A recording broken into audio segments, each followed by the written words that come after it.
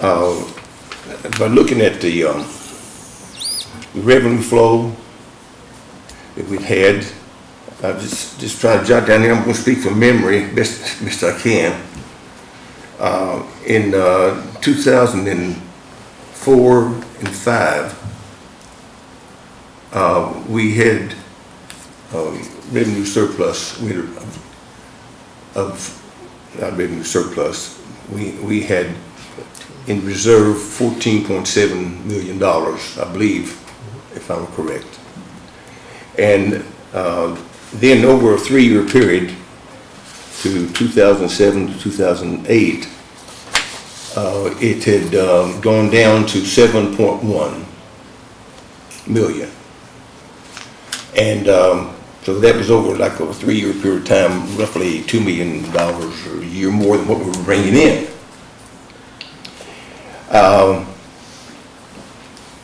And that budget we passed, you know, that's been so criticized, you know, so much over the last 2 years. When it hit, of course, the year before that year, they froze jobs, I believe. But then they only gave, didn't give an income, cost of living increment. Reduced the longevity from 3%, 3 cents to 1 cent. Attempting raising $5 a month for garbage to try to balance things out, because I think I'm right on this. About 83% of our budget, I think. I'm not going to get in debate with anybody, but I'm just speaking. Everybody had a chance to make a little comment. It's either recurring or locked in expenses, 83%. And at the time when the adjustments were made, revenue was going this way and began to drop a little bit, and all of the other costs were going this way. And I noticed over that, because that was a troubling budget 2 years ago. And as I recall, health care and pensions were something like $900,000 a year. And then the cost of living also had been going around $760,000 a year. And it was something like, if I recall correctly, about 1.6 something million more than what we had. So that was why the adjustments, you know, were trying to be made. I know that I know that our department heads and our city manager have worked hard to present us with the budget. And I know employees would like to have more money. And I think everybody would like that to happen. But I saw like morale. I'd like for everybody to be happy. I worked in I know state government for 16 years in transportation and in education, and really and truly, and all being, not trying to be smart aleck or anything, but out here about every year, boy, morale is lowest than it's ever been. And that is really a statement that you hear, and it may be lower than it's ever been, but I mean, that's a statement that's not unusual to hear. But also, and I think, I'm going to say this, that if you look at our city and compare them to other cities fiscally, and we haven't laid off anybody, and just haven't got as much raises as like to have, but people still have jobs, and the economy projections I hear, read, and listen to on Sunday morning programs and things is still, and talking to mayors in 17 other cities a couple weeks ago, they say the budget this year is not the one that's making them, scaring them so much. It's going to be the budget next year. So anyway, well, guys, let's take the, let's call the roll. Mr. Wilder? Yes. Okay. This is Commissioner Hayden? Yes. Commissioner Turner? Yes. Commissioner May? Yes. Mayor Grant? yes. So 4.4 is approved. Mr. Moore. Number 4.5, an ordinance to amend the City of Frankfort's Code of Ordinances, Chapter 150.05, by amending the City of Frankfort's Property Maintenance Code, Section 301, subsection 301.4.2. Summary: this ordinance amends the city's Property Maintenance Code, Section 301, subsection 301.4.2. More specifically, the request is to establish the fee for certificate of occupancy for rental inspections at $20. Okay, this is first reading.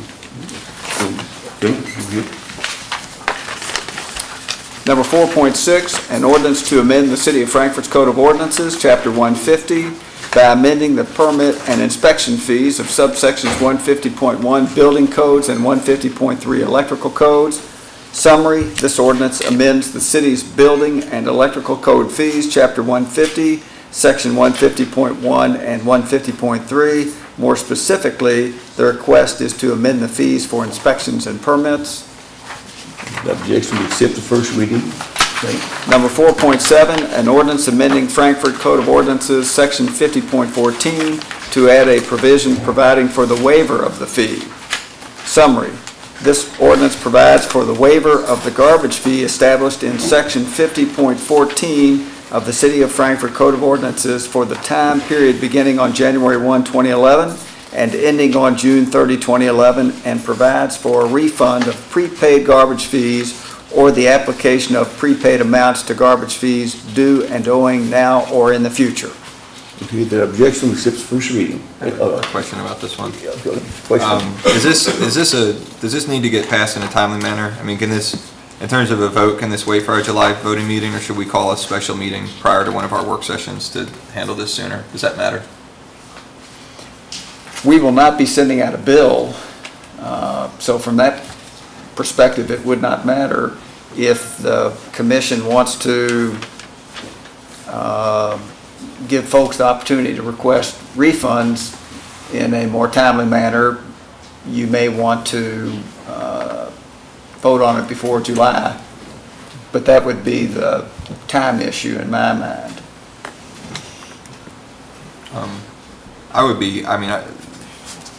Just in the interest of processing the refunds a little sooner, I would be happy to, to meet 10-15 minutes early one day this week to get her done, but it's not necessary. I can go either way. Mr. Turner? I'd say we just tack it on to our next, right before before the next work session, vote on it then, have a special meeting about 15 minutes beforehand. Is that okay?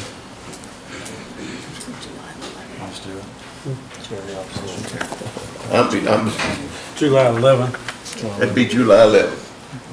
Right, because we're not meeting next week. Okay, then now let me poll you guys. You want to, do you have this agreement for that? Okay, we'll put that on for it's beginning of, we have to call a special meeting, right? 4:45. Yeah, at 4:45. Okay, that's the first reading on that. That takes care of that. Now we're down to orders. Mr. Jones? Have item 5.1, an order authorizing a management agreement for the Juniper Hill Golf Course. This is agreement with Kirk Shuley, PTA certified golf professional, for the operation and maintenance of Juniper Hill Golf Course. Okay, do we have a motion? I've got a motion for approval by Commissioner May. Do we have a second? Commissioner Hedden?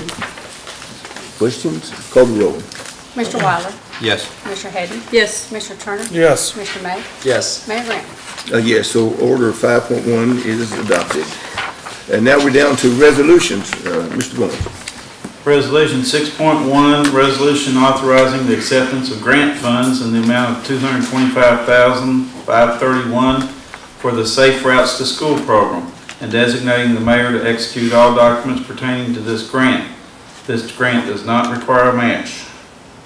Okay, do we have a motion for approval of resolution 6.1?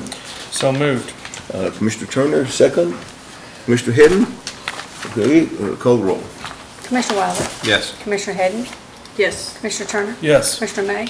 Yes. Mayor Grant? Yes, so resolution 6.1 is adopted. We're now down to consent calendar. Mr. Goins. You ready? It's a long. Have to take a deep breath. You said you're gonna take some water. You're gonna. I will. Thank you. Item 7.1, to authorize a revised dark fiber and internet access agreement between the City of Frankfort and the Frankfort Plant Board, and authorize the mayor to sign all related documents.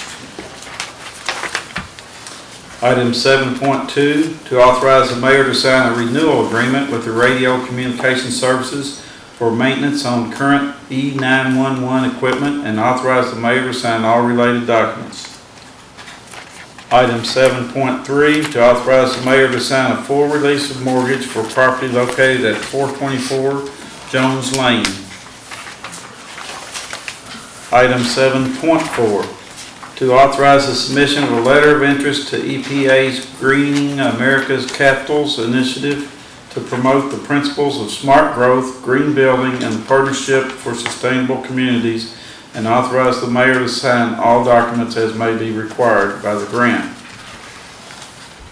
7.5, to authorize the submission of an application for Homeland Security grant funds, and authorize the mayor to sign all grant-related materials. Item 7.6, to authorize change order number 1 to RS Technical Services Incorporated to upgrade the push-type camera to battery-powered, and to authorize the mayor to sign documents related to the purchase. Item 7.7, to authorize award of an engineering services agreement with URS Corporation for design services to replace an undercapacity and deteriorating sewer line along Slickway Branch between US 60 and US 421, and to authorize the mayor to sign all documents related to the project. The amount of this agreement is $74,355. Item 7.8, to authorize a contract award to Cleary Construction for construction of approximately 700 feet of gravity sewer line attached to a retaining wall behind 101 through 119 East Main Street, and to authorize the mayor to sign all documents related to this project.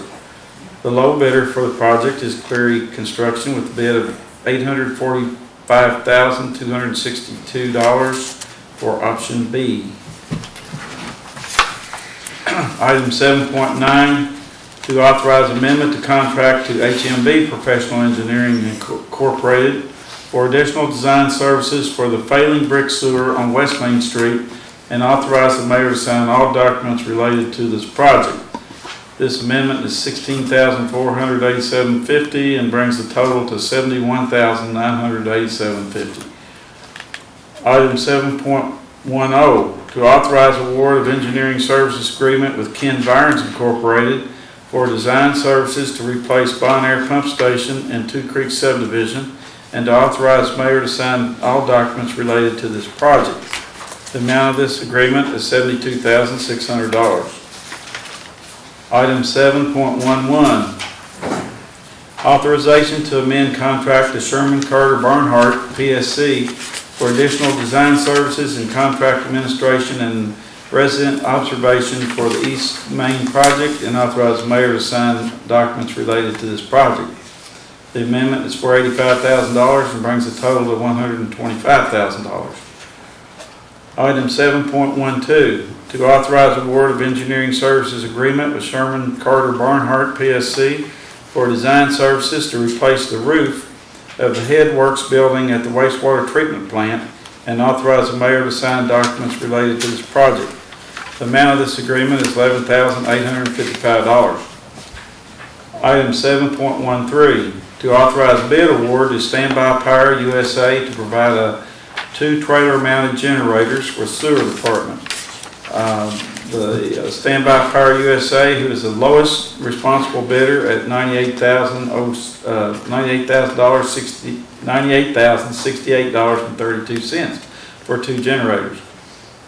Item 7.14, to authorize award of engineering services agreement with Lee Engineering LLC and Cantech LLC for design services to expand sewers to Spring Hill subdivision, and to authorize the mayor to sign all documents related to this project. The amount of this agreement is $95,300. Item 7.15, to authorize the mayor to sign all agreements related to the construction contract with Schrader Construction for installation of gravity lines and force main for the East Frankfort project for the sewer collection system. The total contract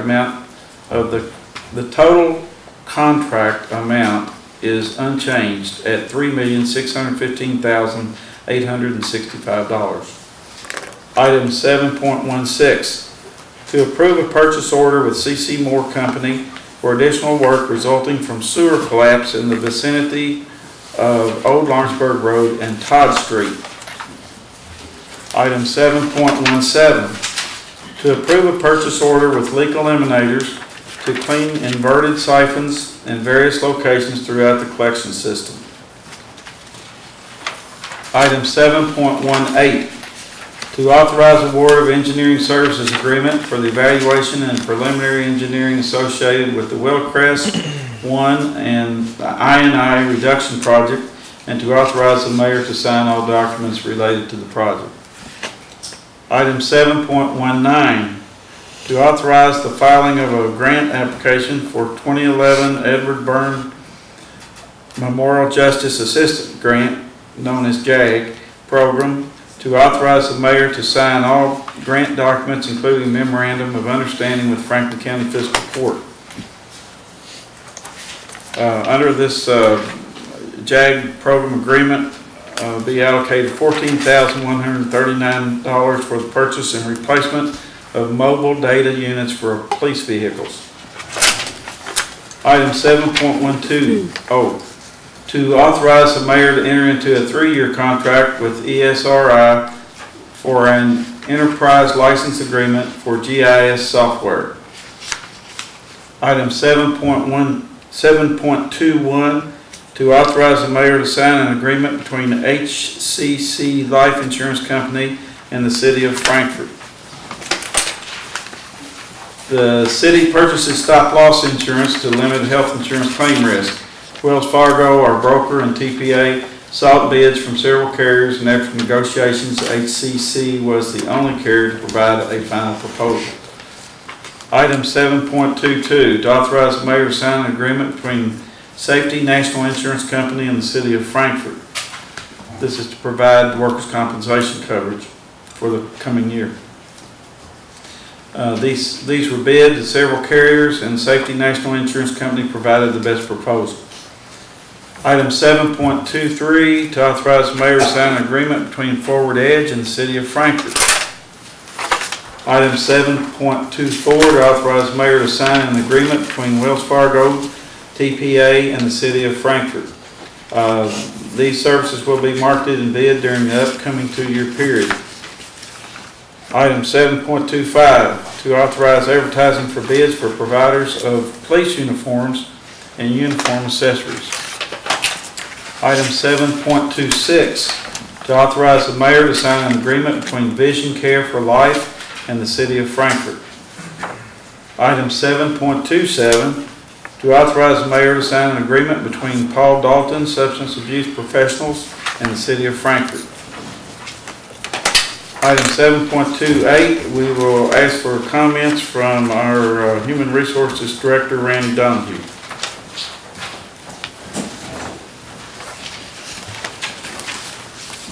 Just a quick update on it. The contract that was part of your packet, City Attorney Rod Moore had had a couple concerns about clauses in there, and we just got a response from Wells Fargo Benefit Services at about 10 till 5, agreeing to make a couple of changes. So there will be a couple of changes to the contract that I think are in the city's best interest. And one was regarding indemnification, the other was regarding whether the laws of Minnesota or the laws of Kentucky would govern any dispute or whatever. So, any questions?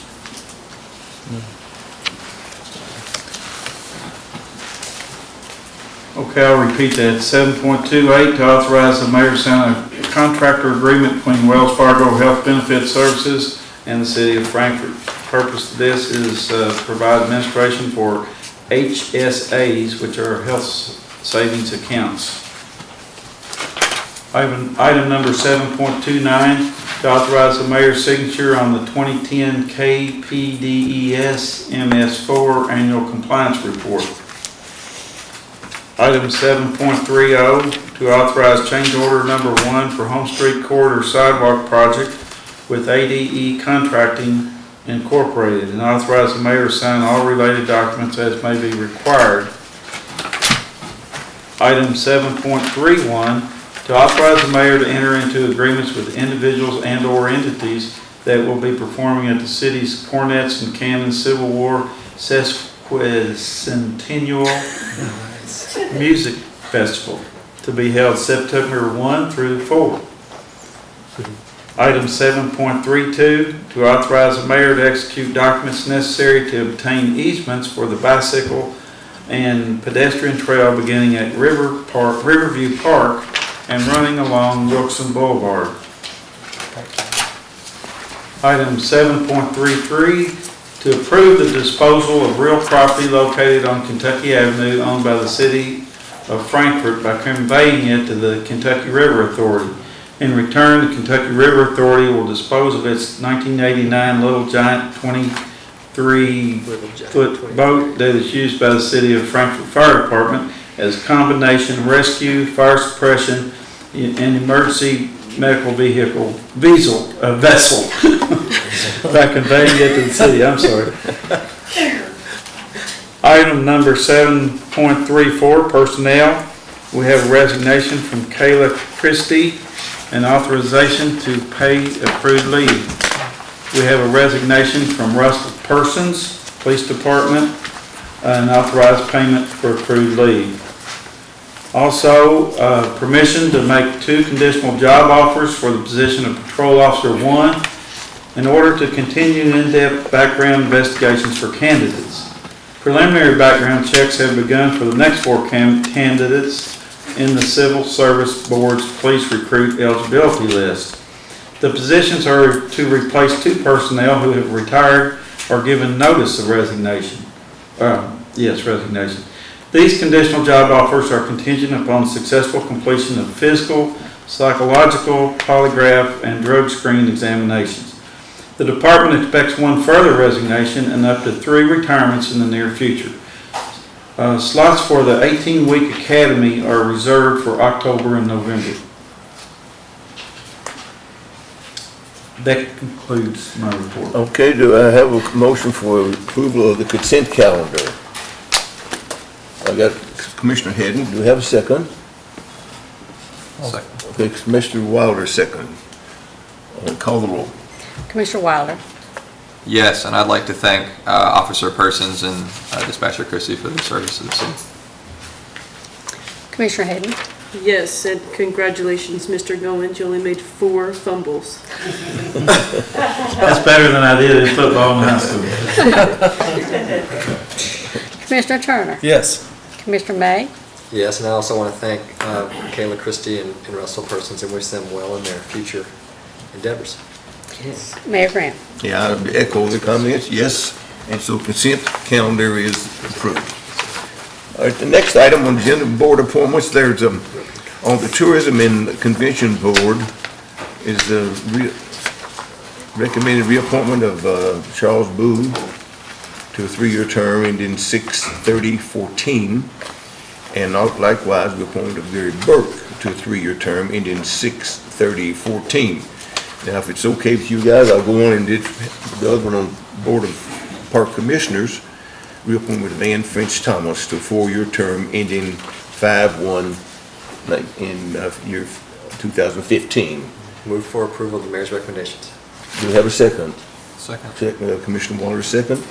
Any comments? Okay, please call the roll. Commissioner Wilder? Yes. Commissioner Hadden? Yes. Commissioner Turner? Yes. Commissioner May? Yes. Mayor Graham? Yes, so the reappointments are approved for 8.1 and 8.2. Next item on the agenda is old business. Commissioner Wilder. I apologize for not having asked this sooner. I guess I'm curious to know whether or not the videotape that's being made of tonight's meeting will also be made available online. Is that something that got worked out with the plant board? Jolson, the question was, will this video be accessible on the internet also? The plant board had worked that out with us. For today? Yes. Yes, it will be available. We will get a copy from them tomorrow, I think. And, That's great. Mhm. Thank you. That was just making sure. Mhm. I really want to thank staff and the plant board and the commission for getting these meetings recorded and made available to the public. I haven't seen the viewership numbers for the one meeting that has been posted on the city's official website, but the first meeting that I recorded has seen about 20 odd people have watched it by now, which is that's not a lot of people on one hand, but when you see how many folks actually make it to the meetings, that's really an exponential growth in terms of viewership and citizen involvement. I think it's a great step forward, and I just want to thank our IT staff and Fred and the plant board for working that out and getting that done. regarding the statistics for access, we will make it available if you have access to the YouTube account. We probably provide some kind of public access to it too, so that they can sign up if there is a new video posted.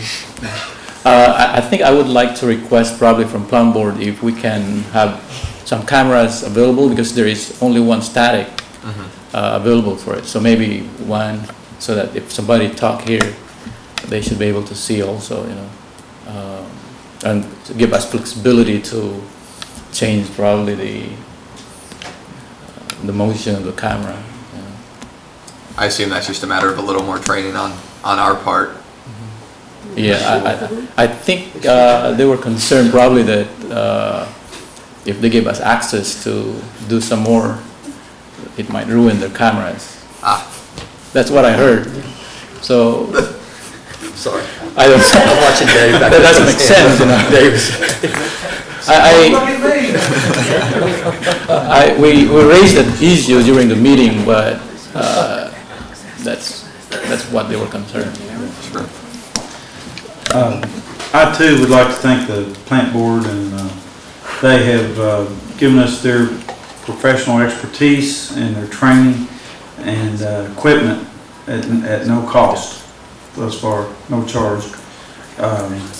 And I would like to thank our staff for being such quick learners and picking this up so fast. Thank you. Any other old business?